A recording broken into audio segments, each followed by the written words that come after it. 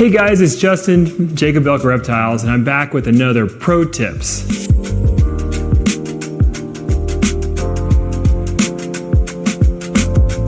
So for this week's Pro Tips, we're going to talk a little bit about ball python enclosures and the sizing and how we keep them here at JKR. We move them up from the hatchling tub all the way to adulthood.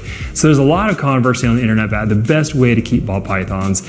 I take what I do from a standpoint of the success with the animals. Plus, I spent a year actually living in Africa, in Benin, West Africa, where ball pythons are from. And I can promise you, you do not see ball pythons there unless you're physically digging them up. They live in termite mounds and holes in the ground. That doesn't mean they can't do good in a terrarium with lots of hides, but they really thrive in tight, enclosed, dark spaces. That's just like they choose to be in the wild. So I'm gonna show you guys how we kind of move them through, and we do it based on the tub sizes, based on how well they eat, how well they seem to thrive, whether or not they're pushing the tub, whether or not they're trying to get out. We try to move them size-wise based on their input to us about what they want. We find a great amount of success through it. So let's take a look at the sizes and tubs we use.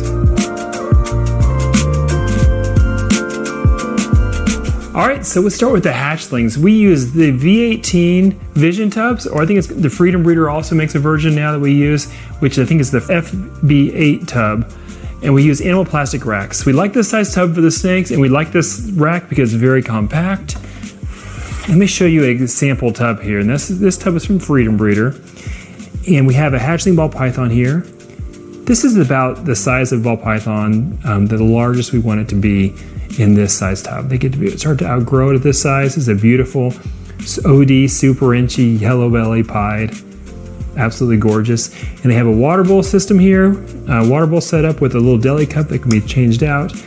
The nice thing about the tub is because it is fairly dark in the back and it is lengthwise, they feel like they have a nice hiding place back here. So you almost always find them back here, away from the light, kind of staying back.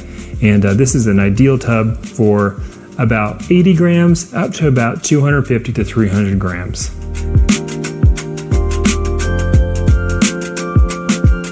So when they start to outgrow their hatchling tubs, we move them over into these Freedom Breeder.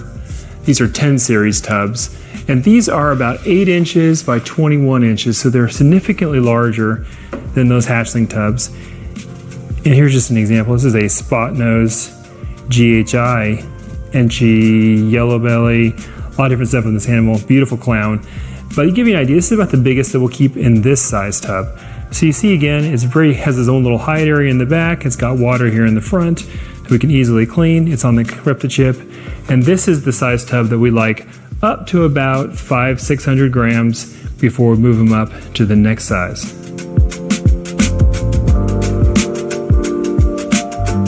So from the yearling, we call that a yearling tub, we move them into a subadult tub. And this is the tub that they spend probably the most time of their life in, because they're in here from about 600 grams all the way up to between 2,000 to 3,000 grams. And this girl right here is a desert ghost pied, and she's about 1,500 grams now. Again, you see how she fits kind of neatly here in about the last quarter of the tub, a nice tight spot where she feels very secure in the back of the tub.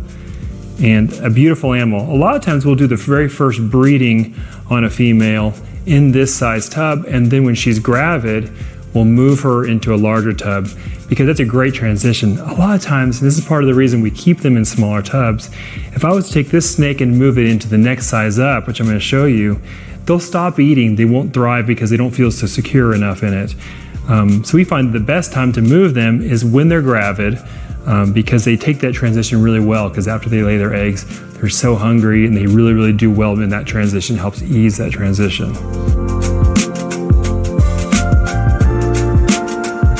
So the last and largest size we use for ball pythons, this is the 70 series tub, and it is much larger. It's about twice the size of the previous one.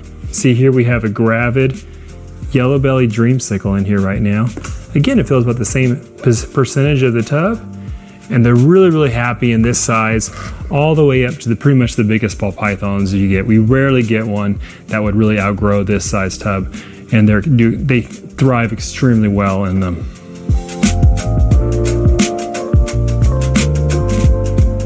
So that's the general overview of the sizes we use. Every snake is very individualistic, and that's part of being successful in doing this size collection, is kind of knowing what each animal wants. And typically we find that out by literally just getting a feel for the animal. We want to try to move them up if they seem like they're not eating as well or not thriving as well. They don't seem happy if they're trying to push to get out. We're like, oh, let's move you up and see if they do better. Sometimes an animal will be eating and thriving and doing great. We think, oh, it's kind of big for that tub. It doesn't seem to look. It makes me feel uncomfortable to see it. So we'll move it up and it'll stop eating and it'll start to lose weight and it won't like it. And it wants to go back down to that size. And so our goal is always just to find the right fit for the animal to where it seems like it feels comfortable and is thriving and eating, and it has all the different hallmarks that we can tell of an animal who is really doing well and is not uncomfortable. All right, guys, so that's how we do our caging, the different sizes we do. And it's based on about 20 years of experience and living in Africa for a while and observing them. I know there's a lot of controversy out there. A lot of people think it to be done all different ways. The reality is, if you have an animal that's happy in the environment you created, then that's great. That's really what we want. We want them to thrive and do well. And this is what we've found over 20 years works best for animals that are being kept in a little bit of volume and being kept for a breeding program. They seem to do extremely well. So thanks a lot, and I hope that helps you in your own situation as you're trying to make decisions about the caging for your snakes, and maybe you're setting it up for a breeding program and this gives you some ideas. Either way, thanks a lot for watching. We'll see you again soon.